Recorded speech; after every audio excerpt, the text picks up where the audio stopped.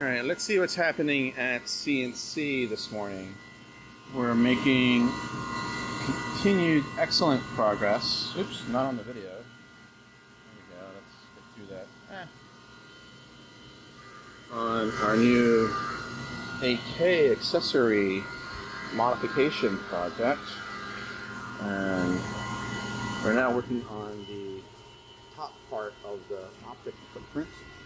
Here's one of our initial prototypes.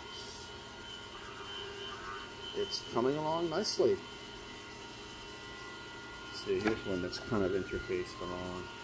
Kind of get an idea of what we're going to do. Hint, hint.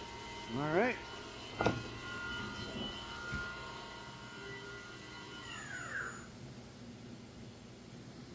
Open it. I'll just check that down. Yeah.